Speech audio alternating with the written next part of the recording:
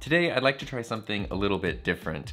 You might remember a while back, I did a video where I compared the Rode PodMic up against the Shure SM7B, a very legendary vocal microphone. And in that video, it was pretty clear that the Shure is overall a better microphone, but it normally retails for $400, whereas this guy, the PodMic, as you might know, usually sells for $100.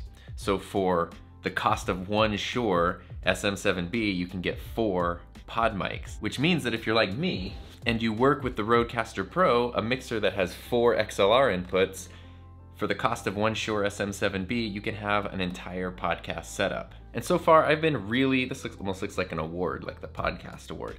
So far I've been really happy with the Rode PodMic. I actually own 2 of them. I love them. I think they are terrific. Of course, a lot of what makes a microphone sound good depends on your specific voice and your preference in terms of audio processing. But I still had a question. In the $100 price range, there are a lot of really good microphones. Like, you have a ton of options for great mics. Even going a little below 100 to like the $75, $80 range, there's some really good mics there. I was wondering, what about the super budget price range? There's this guy right here, the Neewer condenser microphone kit. Really catchy name, I know. So this sounded like a good deal at the time, but now let's see if it actually sounds like a good deal. I've never used this microphone. I don't really know much about it. It got decent reviews. The key component, it was $25. So, very similarly to how you could get 4 PodMics for the price of one Shure SM7B, you can get 4 of these microphones for the price of one PodMic. I'm really curious to see if that's a good way to go, or if you're better off spending a little extra and getting a higher quality product. So let's dive in and check this out. We'll be doing some sound tests with this, but first let's see what you actually get for $25. I haven't gone through and opened this yet, so we get to do a little unboxing here. All right, we've got our instructions. Oh, it actually comes with an XLR to 3.5 millimeter cable. You get a windscreen. That's not too bad. It's really thin. You get this little thin foam windscreen. You do also get a shock mount, which is shocking because the price is so low. And this thing feels not too bad. It's made out of metal. It's got some foam in here. It's got a smaller mount than normal, but I think that's so it can more easily mount to something like the Rode PSA-1. Very cool. And of course, oh, you get a packet of Harmful If Swallowed. And of course, the main event, the microphone itself. So it's gold and black, actually looks pretty cool. I know that when it comes to microphones, the looks aren't the most important thing, but with a lot of people doing broadcasts and video podcasts and things like that, a lot of times you do find the microphone in the shot with you, so having something that you think looks good makes sense. It's one of the reasons I actually prefer the PodMic. So that's everything your $25 gets you, which is not a bad deal. Right off the bat, the build quality of this is very different from the build quality of the PodMic. The PodMic is one of the heaviest mics I've ever used. It's a very sturdy microphone that could cause some serious damage if you wanted to. This is much more lightweight. The thing I noticed, which is actually kind of a bummer, you saw me just take this out of the package right now, but there are some scratches on the body that were there as soon as I opened it. Nothing that's really gonna show up on camera, but when you just take something brand new out of the package and it's scratched, it's kind of a bummer. And of course, I'll put a link to this down in the description, but if you wanna know the exact model, this is the NW-800. Kind of my fault in terms of a comparison because this is a dynamic microphone, this is a condenser microphone. The difference being that this has a lower output signal but can kind of handle a wider variety of sounds, whereas a condenser microphone might be more apt for vocals specifically, but it also benefits from phantom power or an external power source. Fortunately, since I'm using it with the Rodecaster Pro, I'll be able to give it the phantom power that it needs. To put the mic in the shock mount, you just sort of squeeze these wires. Now, of course, it comes down to what does this sound like? So let's test it out just a little bit. Let's grab the Rodecaster.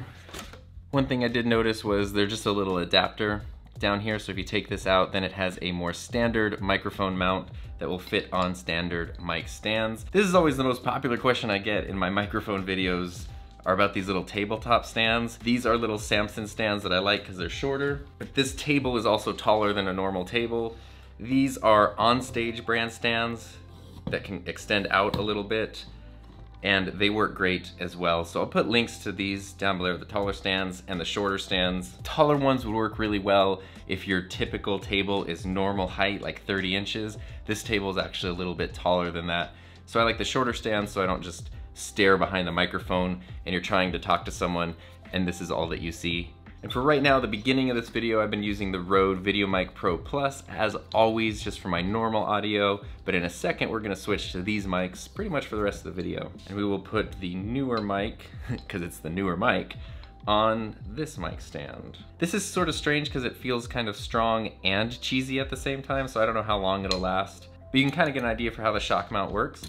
Right off the bat, what I can notice is I'm hardly getting any signal off of this mic. If I turn up the PodMic, you can see the levels shooting up right there. This mic, the new one on channel 2, it's up all the way, you can hardly see anything.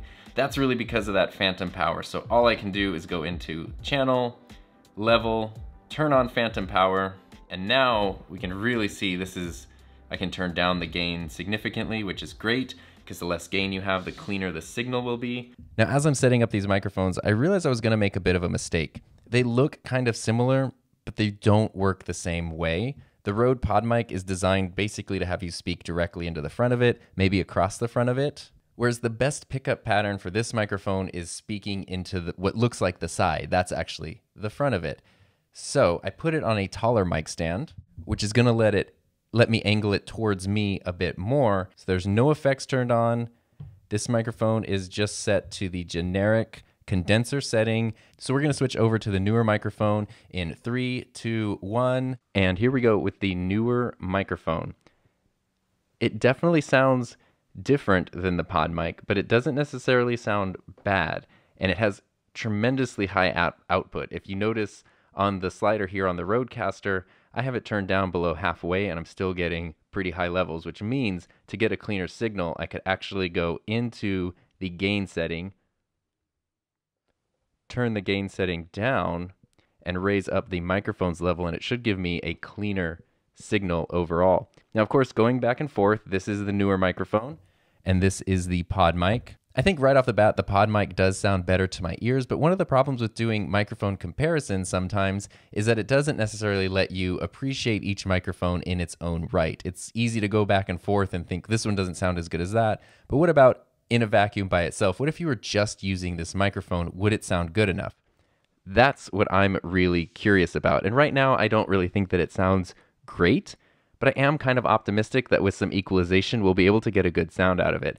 So first thing, before we test it out and before we switch up some stuff, let's check out the pickup patterns on these microphones. With the PodMic, it's designed, like I said, to speak directly into the front. So if I turn the mic away from me, you can hear my voice less.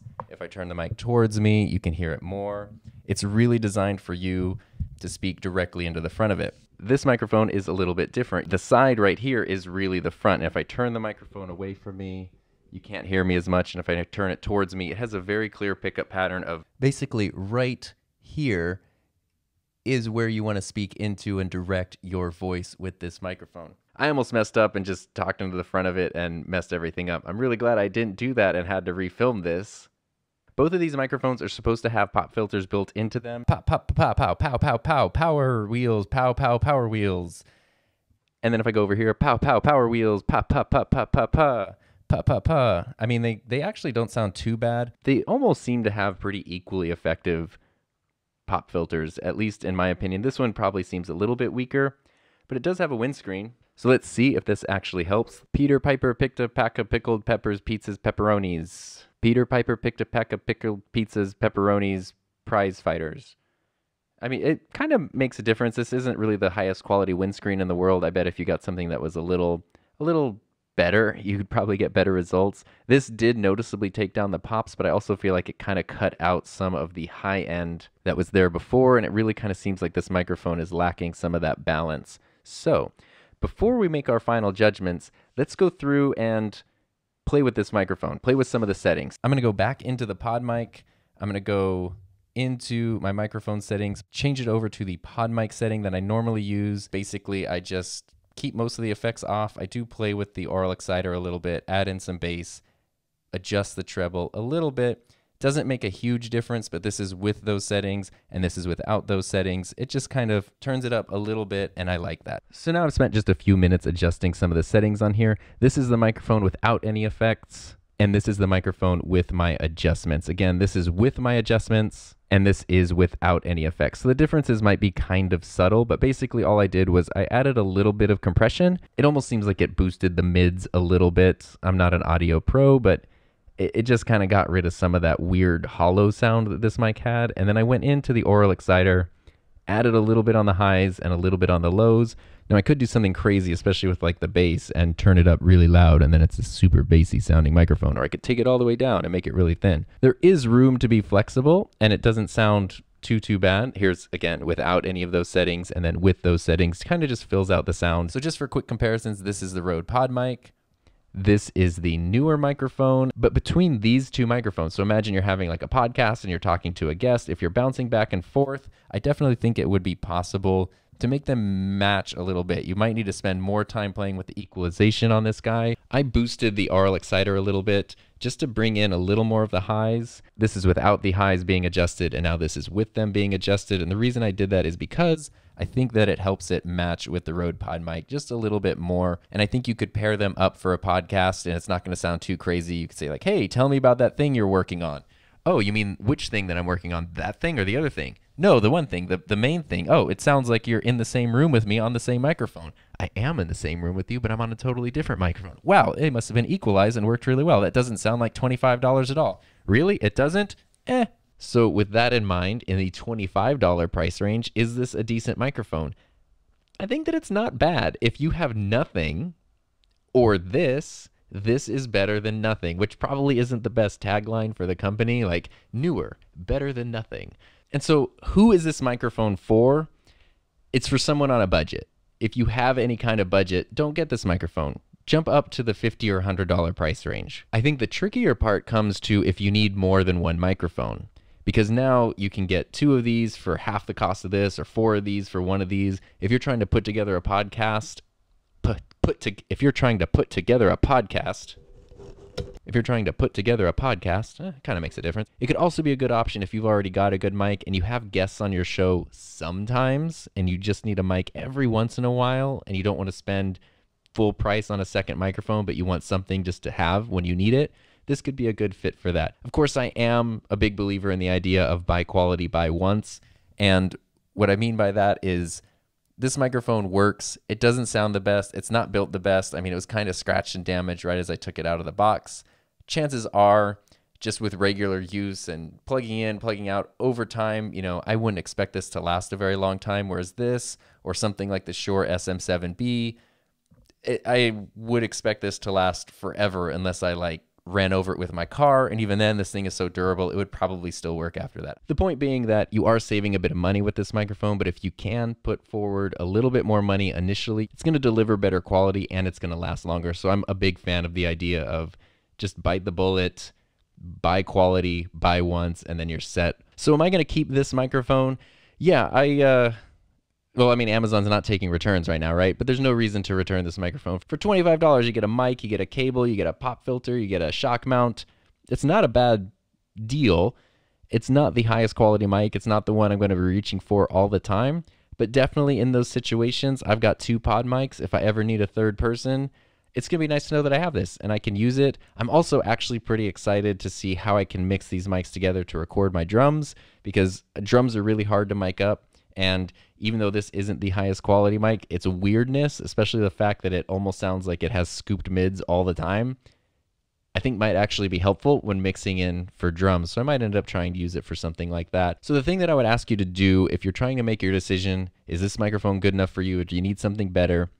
Get the best microphone you can afford for your budget. If you are on a limited budget and you need the $25 microphone option, forget the comparison with the PodMic and just focus on how my voice sounds right now, knowing that I spent, 3 to 4 minutes working on a basic equalization, and knowing that if this microphone were yours, you could spend a lot more time dialing it in to the style that you prefer and to suit your voice. So if I had not used any other microphones in this video and I just started with this microphone, this sound, would it sound good to you? Would you notice it and say, hey, your audio sounds terrible today? Or would you be, wow, that audio sounds great? or would you not notice it at all? If this were a podcast you were listening to, you popped in your earbuds or put it in your car and this is what you're hearing through your speakers as you're on your commute or whatever, does it sound good enough? And that's a personal decision for you to make.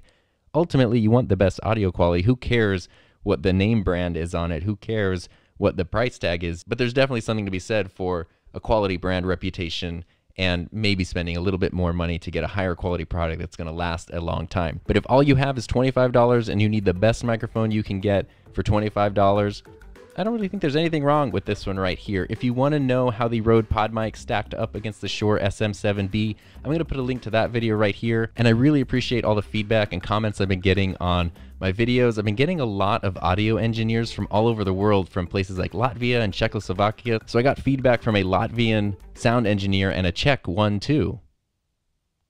Czech one too, Czechoslovakia also.